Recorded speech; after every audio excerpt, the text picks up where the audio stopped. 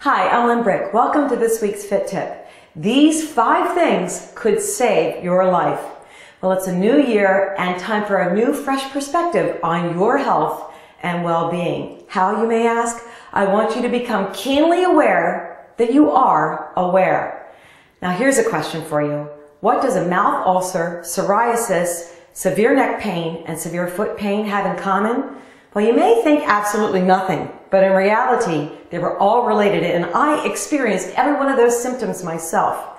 And it wasn't until I finally went to a couple of different doctors and had an x-ray of my foot and revealed a second metatarsal fracture in my left foot. And it was a miraculous recovery because after I stabilized my foot, wearing this boot, every single one of those symptoms disappeared. My mouth ulcer faded away. My neck pain went away. My psoriasis even cleared after I stabilized my foot. It was just miraculous. While my body was talking to me, actually, it wasn't talking to me. My body was screaming at me to get my foot checked. And it eventually thanked me for doing that by healing itself. Now, is your body screaming at you too? Well, maybe perhaps it is, but I want you to become keenly aware that you are aware of everything in your body. And here are 5 things you should do every single day to assess your body, your health, and well-being every single day. And basically, all you do is use the 5 senses. Basically, the 5 senses are really all the gifts that God gave you. Here's the first one. Look.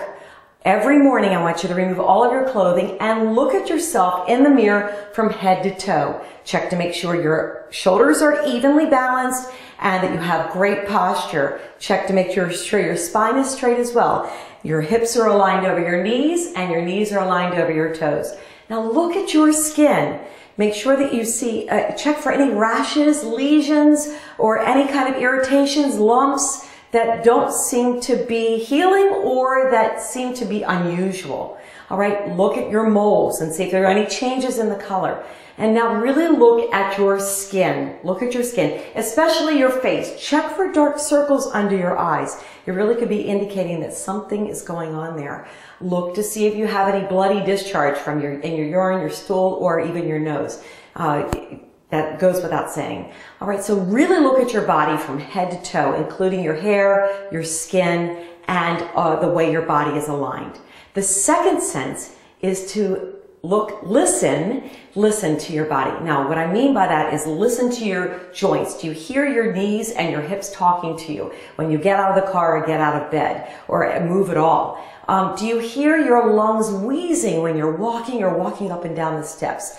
So I really want you to use your ears to listen to different parts of your body. But the most important listening you need to do is listen to the other people who are significant and important in your life who tell you things about yourself, because they usually love you and are telling you the truth. So the next sense, the third sense, is to feel. I want you to feel for any lumps. Feel for anything that seems unusual, not only on the surface, but also inside your belly, inside your chest. It's something that just doesn't feel right. Do you feel pain or discomfort? Do you feel when you walk or when you're just doing your normal activities of daily living? Do you feel anything that just seems unusual? How's your mood? How's your sex life? How well do you sleep at night? So really focus on your feeling, how you feel throughout the day as well as at night. All right, so that's the third one. Look, listen, and feel. The fourth sense I want you to focus on is your sense of smell. Do you smell any unusual odors from a vaginal discharge, a mucus cough, or even your breath? Now, the last sense I want you to focus on is your gut. Trust your gut. If anything in your body or your energy or your life just seems unusual, go ahead and get it. When in doubt, check it out and go to a medical professional to see if there's anything really happening in your body. It may not. It may be a false alarm. That would be the best news. But when in doubt, check it out and trust your gut. So there you have it. The 5 senses for you to focus on. Your look, listen, feel, smell, and your gut. Now, I like to close each one of my tips with a thought for the day, and the thought for the day is from Marie Curie.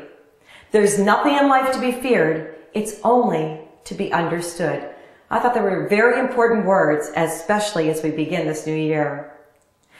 So if you like this tip, you can feel free to pass this on to a friend, family member, or coworker. If you'd like to see any past tips, please log on to Limbricks.com. And I'd love to hear your feedback. Please make any comments on my blog, Blogging with Lynn, LYNNE.com. If you'd like to see the text version, just click on the link. And until we meet again, you go, girl.